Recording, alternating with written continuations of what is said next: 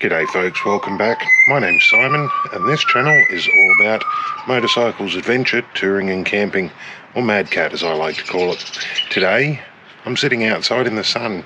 I woke up at 7:30 this morning. It's a day off and it's like, oh yeah, welcome to lockdown.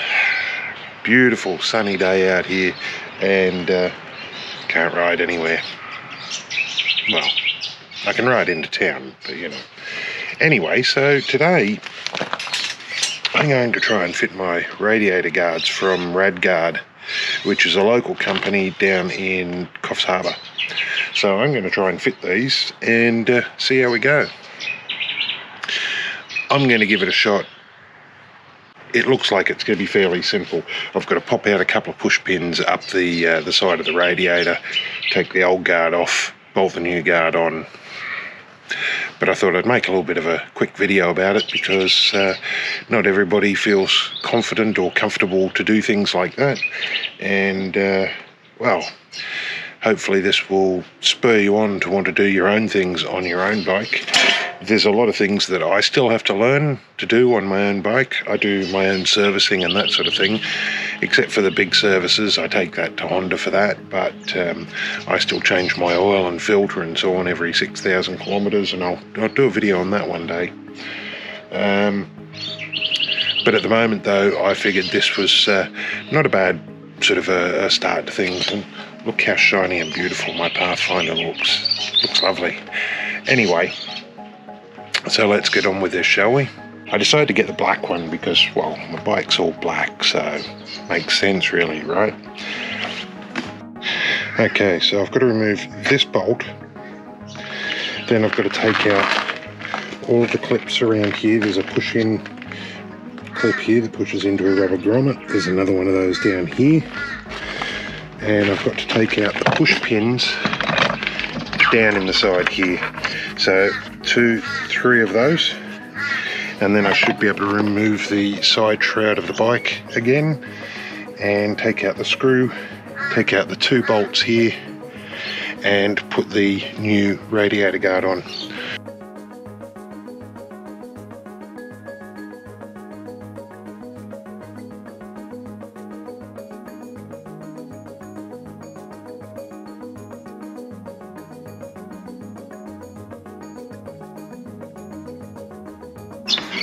Funny, isn't it? By the time you do a second one, you make it look easy.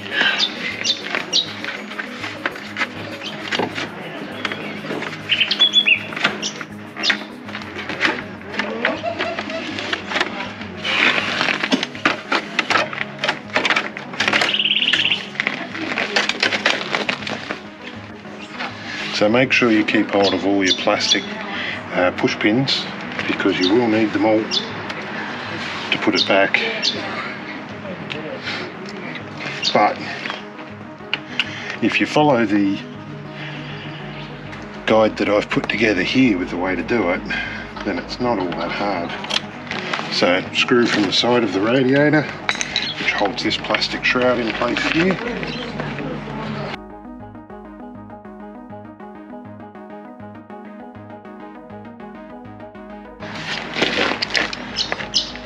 So all the bolts that hold the radiator are 10mm, and there's 4 of those in total, 2 each side. And the bolt that holds the horn in place looks to be a 12mm. So you will want a 10mm socket, and if I'm correct, a 12mm socket.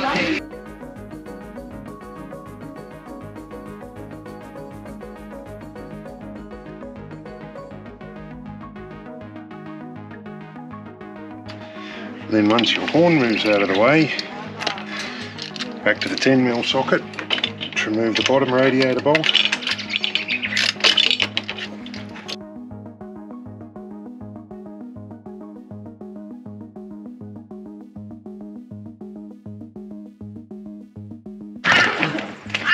And once that's removed,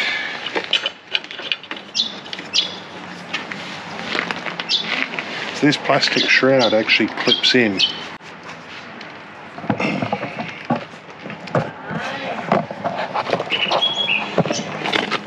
clips in on the sides here, and you've got to actually move it upwards. And I've got one more push pin to remove. They're everywhere, the damn things. Forgot that one. So there's 4 push pins to remove, not 3. And then this plastic shroud here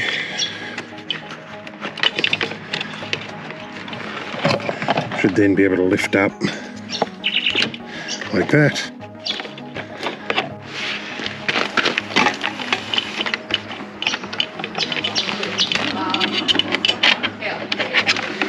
There we go. Done. So then, take out the bolts in readiness. And if you've got the RadGuard radiator guard, it's got these bolts bolted in, and they've got these little push-on captive nuts. And they go onto the tabs on the side of the radiator. And all you have to do is slide them on until they can't slide any further, and that's job done.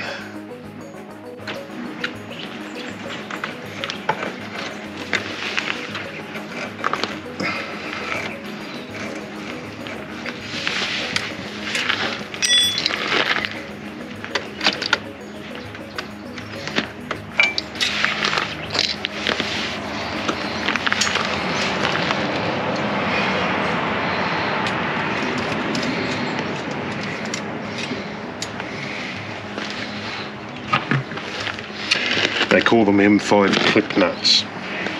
So all they are is a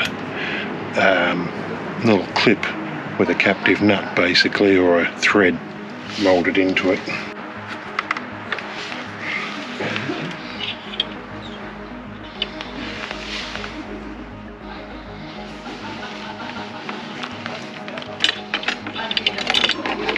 So the right hand side is slightly more complicated simply because it does have the horn here. So you have to be able to lift it out of the way. I could probably take the horn off, which might be easier.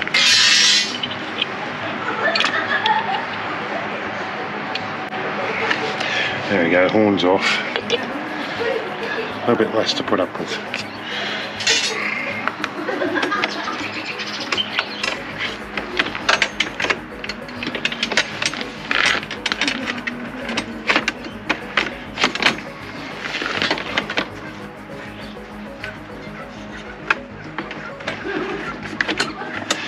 And then when you put the metal radiator guard in, make sure it goes behind the plastic cowling at the top, because the push pin goes into that. The top push pin, the one that I forgot, goes into that, which holds it there.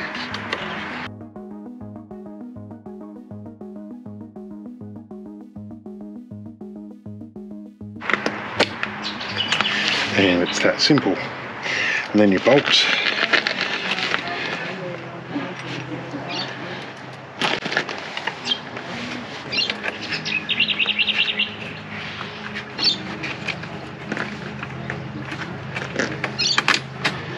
The outer edge bolts first.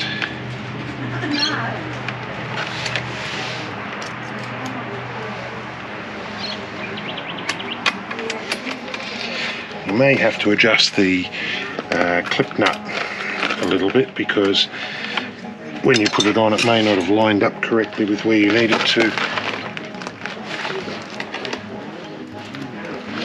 And that's usually just a matter of getting something to slide it up with.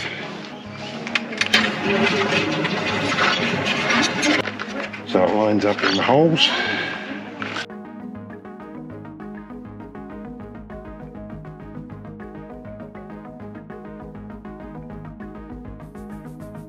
And screwing that back in.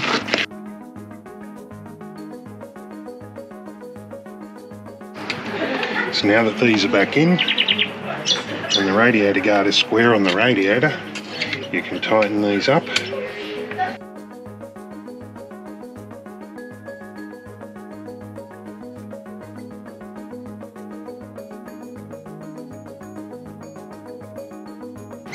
So it's slightly annoying trying to get to this because I've still got my crash bars mounted on the bike. but that's all right. Where there's a will, there's a way.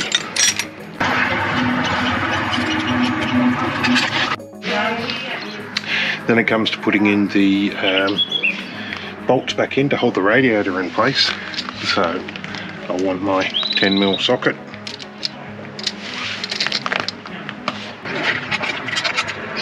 I found on the other side that if you put in the top one first, it does make it a little bit easier.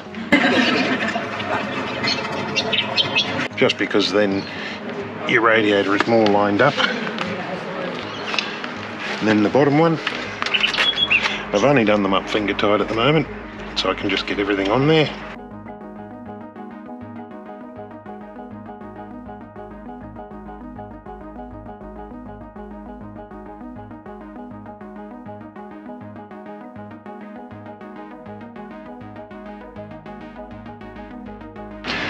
Back to the 12mm socket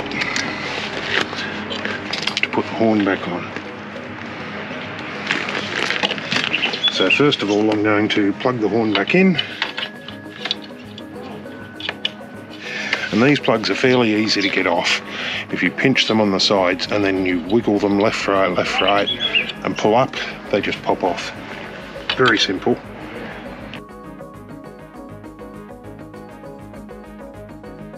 Then slide them back on till they click, which means the hole's lined up.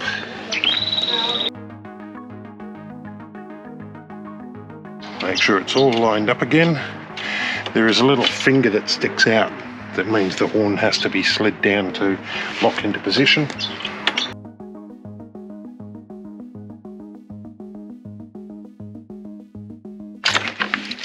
And it's on. Screw back in the plastic shroud on the side of the radiator.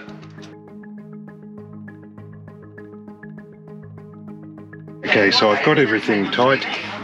Bolts tight for the radiator, bolts tight for the horn. The push pins in at the top of the radiator. Now it's a matter of getting the shroud back on. So, because the shroud is curved, it is a bit of a pain because you've got to try and get around the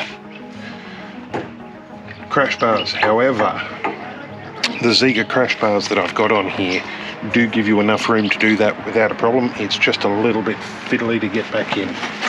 So one thing to make note of though is make sure that you've got your rubber grommets in place here. There's one down the bottom and one up the top. Those rubber grommets push in with little clips on the inside of the shroud, and if those clips don't lock into that, then your shroud will shake and vibrate. So this one here I found was actually pushed out a little bit, pushed through a bit, so I had to reseat it. Not a hard job though, just pull it out and push it back in correctly.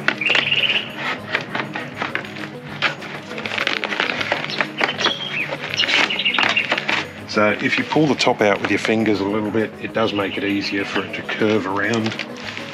And then it's a matter of making sure that it all lines up correctly.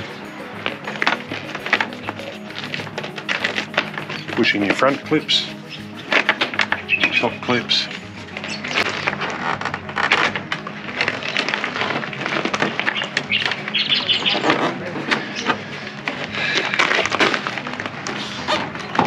Your side clips all the way down, and then this bit gets held by the push pins that go in. One bolt to go in the top.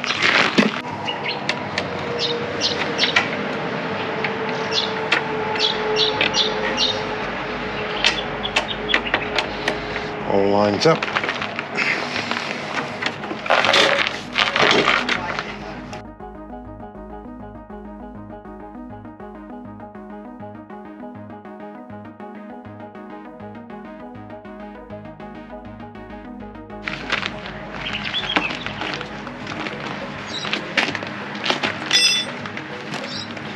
Then it's a matter of putting back your 3 push pins.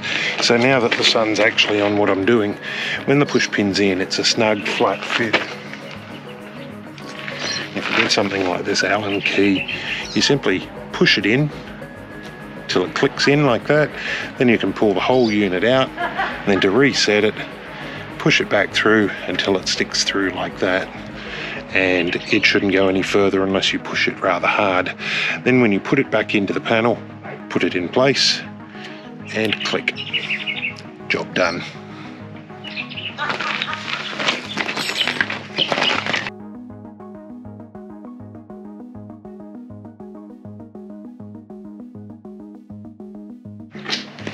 So there's one that goes in the top here, underneath, one that goes in on the side here, another one that goes in on the side down the bottom here, and that's all done. So now my radiator guards are in place, metal radiator guards, as opposed to the plastic ones here that probably snapped already right there with just trying to get it off. But plastic radiator guards, they'll do the job for small things, but when you want to do a round the world trip, I think it's probably better to go for the stronger option. Anyway guys, I hope you've enjoyed this video. If you have, please give me a thumbs up if you've got something out of this. Don't forget to subscribe down below if you're interested in seeing more videos on how to do things on the CRF1100 Africa Twin.